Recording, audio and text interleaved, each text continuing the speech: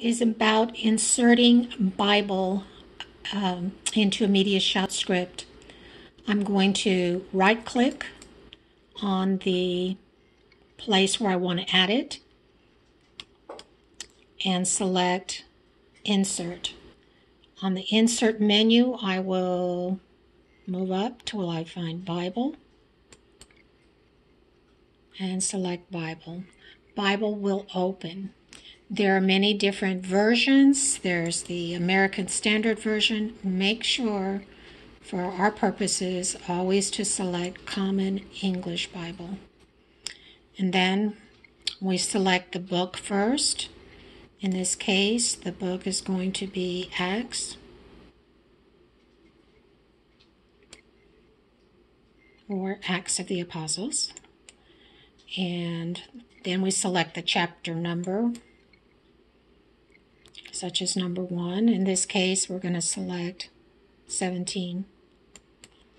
And then we select the starting verse. In this case, we're going to select 16 to start.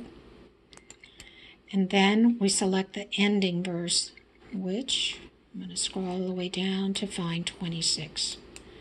Once those are highlighted, in the center it shows everything that I've selected. I'm not going to change any of that. That's from the Bible that is stored in the computer. On this screen, on the far right, I need to select which template I want to use. And I always, there's different templates here to use. And we've created one quite a while back that says Scripture 2. And it has all the correct settings for the font, the spacing, and a nice background that will show everything we need. So always select Scripture 2 template. Once the template's been set, now we insert. Insert shows and click the window out. Now I have inserted Acts of the Apostle.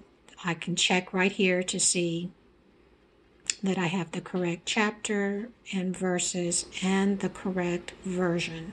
Once I know that everything's the correct version, I can scroll through like fire and check that it's what I need.